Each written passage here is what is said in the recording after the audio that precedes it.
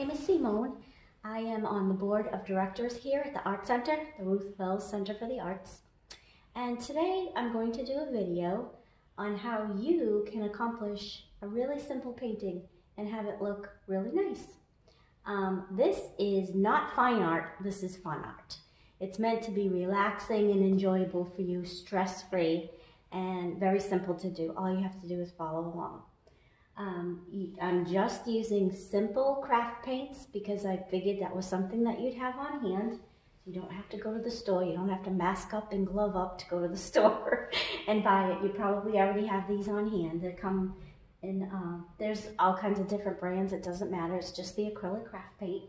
Today I'm using red, a couple of shades of blue, some yellow, some white, and some black. That's simple. Just those colors. And we are going to make that painting up there, at least if you could hand me that. This is what we're going for. It's just a silhouette, but very simple painting, but it can be very effective. Isn't that cute? So once you have it down on the canvas and I show you how to paint it, you also could do things like this, like paint on a flower pot or a bureau or whatever you want.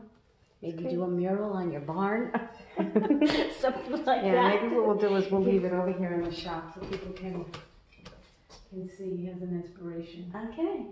Yeah. Okay. Very good. Okay, so we're going to begin. I happen to have a 16 by 20 canvas. If you don't have a canvas available, that's fine. You could use a piece of paper. You could use cardboard. I painted on cardboard for years. I still do. It's fun.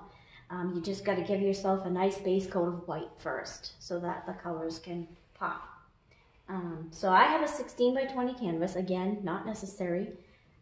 Whenever you're doing a large portion of your painting, you want a larger brush. It's just easier. I have watched other videos before where, you know, the person on screen uses a little teeny tiny brush to paint the whole canvas. I'm not going there. I want a big brush for a big project. So the widest brush you have, but again, if you don't have a big brush and you need a little brush, that works too. There's lots of horns beeping outside. I don't know what that's all about. I don't know if the camera's picking it up. It sounds like there's a parade going by. It might be, but who knows what that's about. So not halfway. You never want to go directly halfway because then it kind of cuts the canvas in half. So you either want to go a little lower or a little higher. I'm going to choose to go a little bit lower. So let's just imagine that this is our horizon here. I'm just going to use my yellow paint so that you can see it. And now this is after you've laid down a coat of white. You can start with a base coat, but it's not necessary. Oh, Usually okay.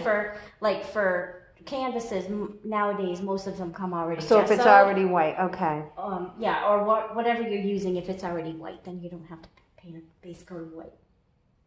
So with the yellow paint, I am just going to put in, I'm going to represent half a circle here to represent the sunset. See how easy that was? Just give yourself a little half circle like that for the sun. That easy. And now we're just going to keep whatever's on your brush, just get the rest of the paint off and let that yellow paint fill up your sky like that. Just brush it off. So we're going to go for some yellows and oranges and reds in the sky. I'm going to load up a little bit more yellow on my brush and dip into my red so that I can get a pretty orange. I might even pick up some of the lighter yellow so that I can have variety. And I'm just going to take nice long strokes back and forth like this until I have the whole canvas covered with a pretty orangey yellow sky. It's sunset, you know? I've seen a lot of different colors of sunsets. So maybe you want a little pink in your sky. All you have to do is add some white to your red and look at that. You'll have a pretty pinkish color. So the pinks and the yellows and the reds, the reds and the red and white makes pink, but it all kind of blends together, you can see. If by chance your paint is not moving easily on your canvas or whatever, if you're using cardboard, You just want to give yourself a little dip in the water. Water thins out your acrylic paint and helps it move across your surface much more easily. So if you go into your little sun that you've made, it's not a big deal. We'll just fix it afterwards. We'll clean it up after. But see how I kind of have a lot of the different colors on my brush?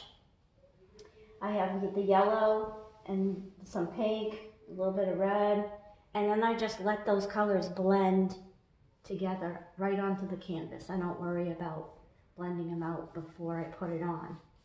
And it makes a very effective, pretty sky. Isn't that pretty already? It's all blended together beautifully. Yeah. It's nice. So, just like a sunset in nature is, you know, a lot of different colors. Yeah, lots of different colors. So like I said, a little red. If you add a little white to your red, it makes a pretty pink color. Just load up your brush with all those reds and yellows, and a little bit of white. Somebody's coming in. I know. I think we have company. We have company. Hello.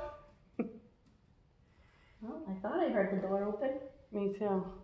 Oh, they're probably coming to get the key for the barn, so. Oh, maybe. I don't know. We're just going to keep rolling. We'll just keep rolling. I didn't keep rolling for the bumblebee, but. That was funny. I'm gonna keep rolling.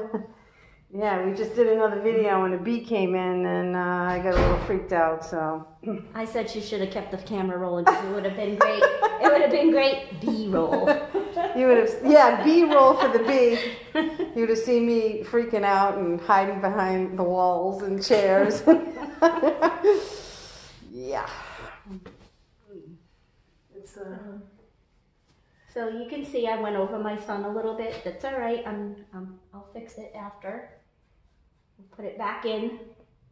I think I'm gonna go a little darker up in the corner with my reds here. Am I still on? Am I still in the screen? You are. Okay, good. You are still in the screen. Awesome. Doing good. So this is a great project for people to do at this time when everybody's kind of, you know, hunkered down and. Right.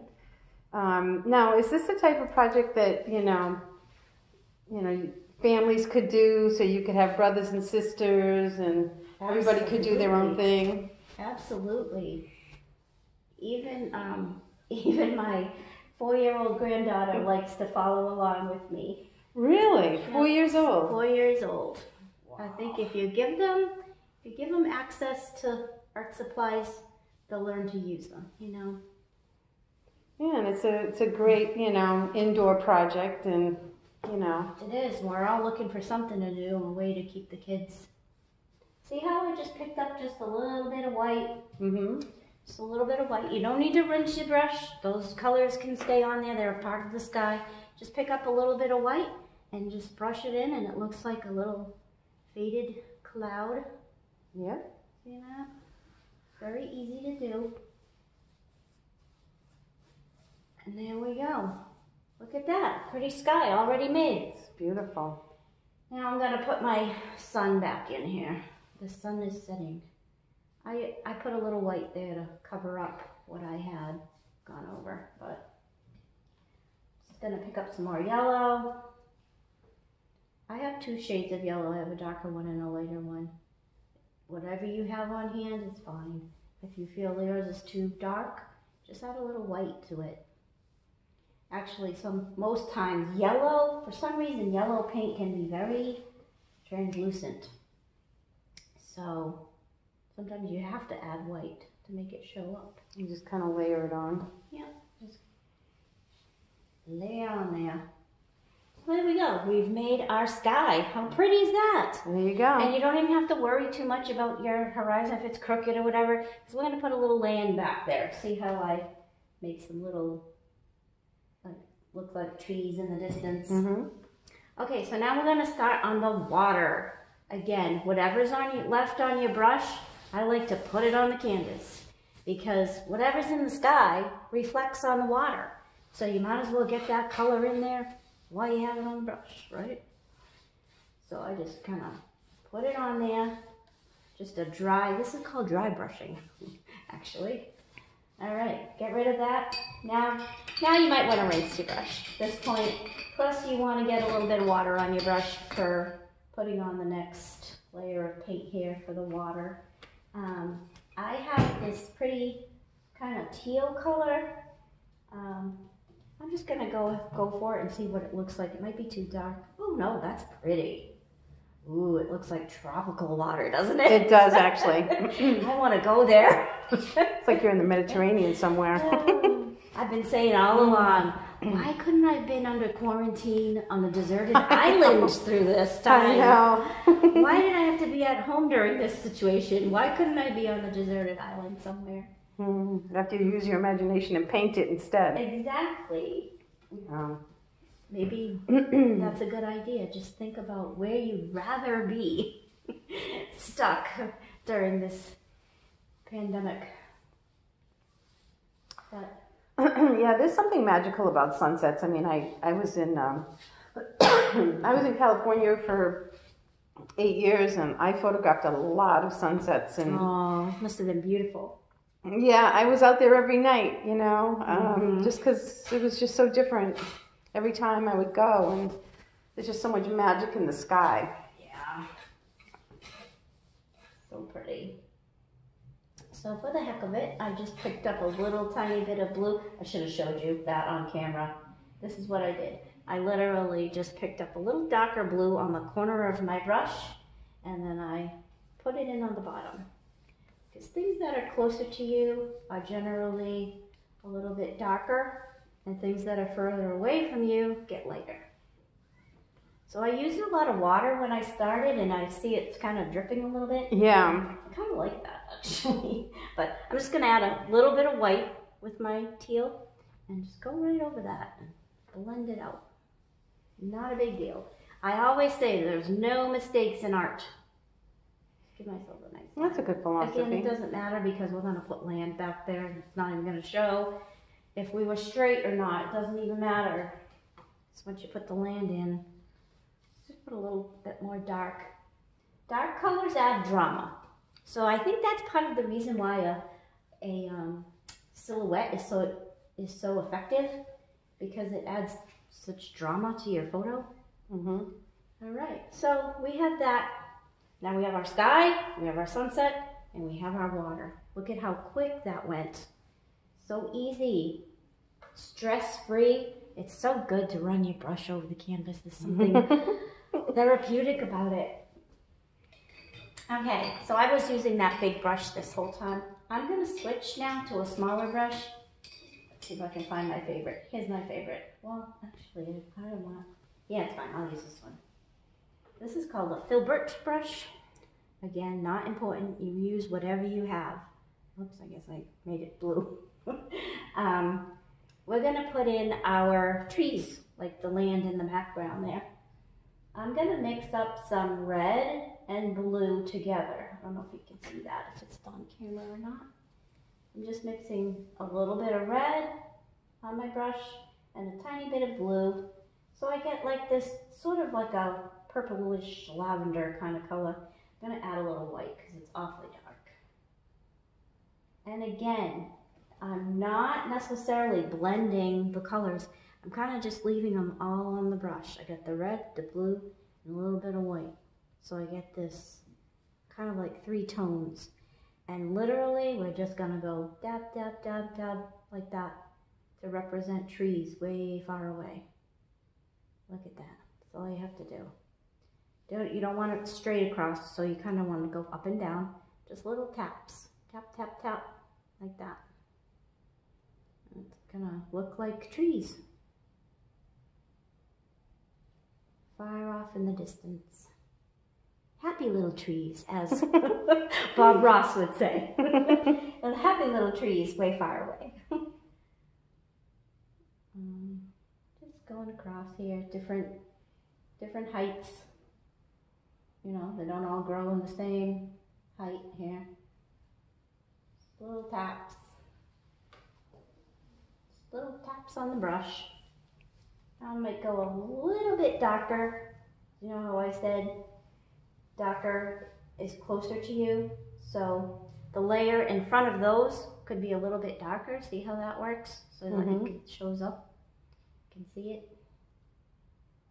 And I kind of like the light showing through there in between the trees. Represents like leaves. That time I went into straight blue, and that looks pretty. Just my navy blue that I have here. Kind of following that horizon line that we put in. Not a big deal if you go over it a little bit. It's fine. I'm gonna show you how to make it look like water in a minute. So now that we've capped in our little land and trees, we're going to put in our sailboat. This is considered the silhouette, so it's not difficult. If you think of a sailboat, actually I have no idea what a true sailboat looks like. I just made this up. I think it's okay. I mean, so if you want to be kind of like not directly in front of the sunset, but maybe like a little bit to the side. I'm going to make a straight line down for the mast. I think that's what it's called. I don't know. I'm not a professional sailor. And then a straight line across. So now it looks pretty much like an upside down T. See that? So straight line down for the mast, and then a straight line across for the boat part. Okay? And now we're going to make a little line coming down on both sides like this, and then we're going to connect them. So now we can fill that in.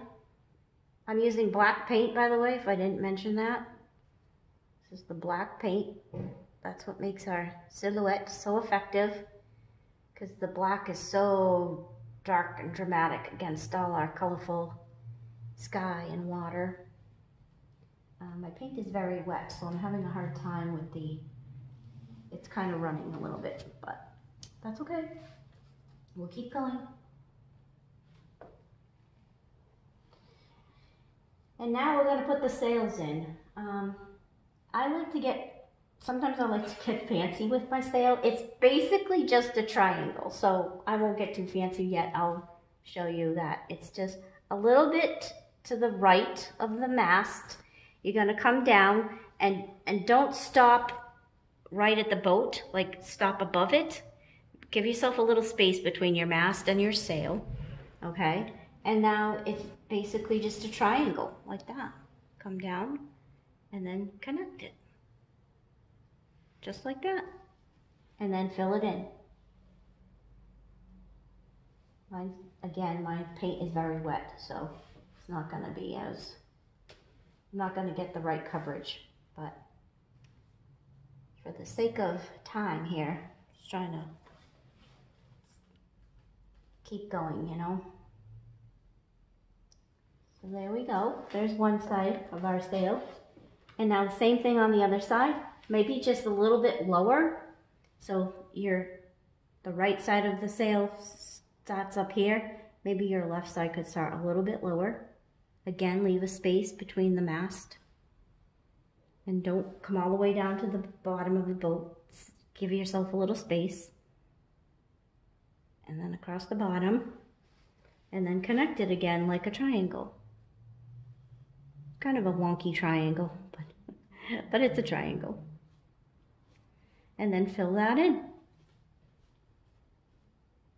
See how quickly our painting is coming together? It's amazing. We have a boat. Yep. And I'll clean that up after, but now at the top, it's always fun to have a fun little flag going across. So I like to go wiggle, wiggle, wiggle. And then I turn my brush, like see how I'm turning it, so that it gets a skinnier stroke. Look how cute that is. It's cute. Let's see what else we can do here to make it fancy.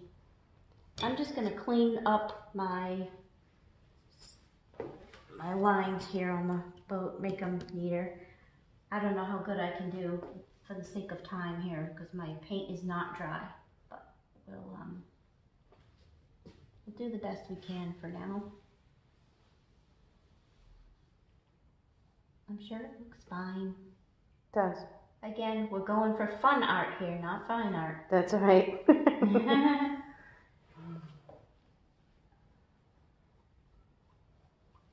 So it's fun, it's an effective painting, and it might not hang in a museum, but you know, you could put this up in a bathroom or something and be proud of it. It's really cute. I think it's adorable. Let me put a little thing up there. Yeah. I wonder who's driving the boat. Who's sailing this boat? I don't know. Maybe they're taking a nap on the boat. Let's go with That's that. They're lying down. They're lying down. They're enjoying the sunset. Mm-hmm. Okay, now I'm going to put some birds in the sky because that just adds life and some motion. I'm using a finer brush here. It's the skinniest one I had handy, and I don't know what's going on. It's got a hair sticking out, but so this is how this is a very, very simple bird. You could literally make the letter V like that, and there you go. You have a bird. I make mine a little bit fancier. I get kind of like curvy with the wings like that. But honestly, like, doesn't that look like a bird too? Mm-hmm. So if you're feeling a little inadequate on bird making, you could just do that. Make a V. And then sometimes I make a little bit more of a body on the bottom like that, but you don't have to. So let's see, if you want to make some looking like they're really far away, you just make them tinier, like that, like a little flock of seagulls far, far away.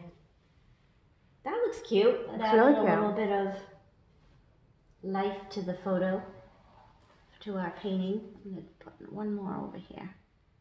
Like it's flying that way. Oh, that's cute. It's great. All right, now we're going to make our water really come to life here. I'm going to pick up another brush. I'm going to go for a medium-sized brush here. I think it's the one that I used when I did the sailboat. I don't want all that black on it, so. We are going to pick up some white paint on our brush, and we are going to just lightly dab in along the back there to make it look like it's the edge of the water. See that? Doesn't have to be straight across. You can make little spaces, but you just want to, where those trees met the water there, right between the trees and the water. And then, with the same white paint, maybe a little more, if you think of, sorry, I hit the camera. If you think of kind of like the letter Z almost, I'm kind of just going back and forth with like a Z motion. See how I'm doing that? Think of the letter Z back and forth. I have a little bit of yellow on there too. That's good. It's reflecting the sun, you know. Just a little back and forth makes it look like water.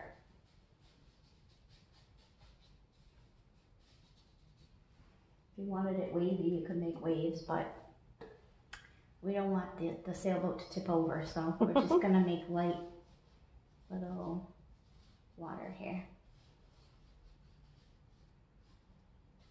There we go. Now to make this even a little more effective, you could even go really crazy with the highlights, but you just want to add like a little white here and there where the sun would reflect, like off the top, or maybe on the side of the boat like that. Maybe it's picking up some light right there on the top of the boat. You could even use some of your yellow for that, or the white and the yellow mixed together. Just adds a little highlight. like that, just for some fun. And then maybe because the sunset's right there, you want to have a little bit more brightness because it would be reflecting the sunlight as it's setting. And now the other thing too, the boat would be casting a shadow. The sun's back there, so the shadow would be coming this way.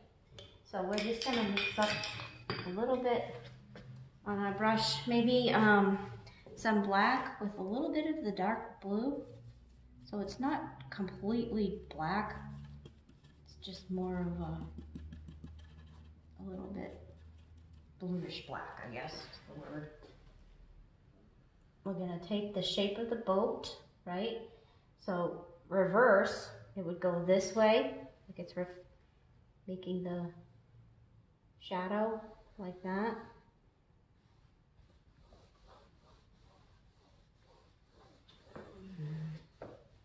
It doesn't have to be perfect because again, the waves would have it wouldn't be the perfect shadow, I guess is what I'm trying to say. And then the mast comes down like that. I have to lift my canvas up a little bit. And then you would see a little bit of the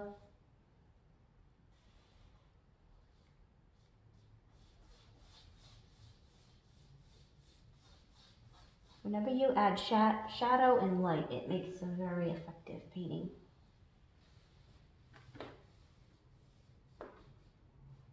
See that? Just like that.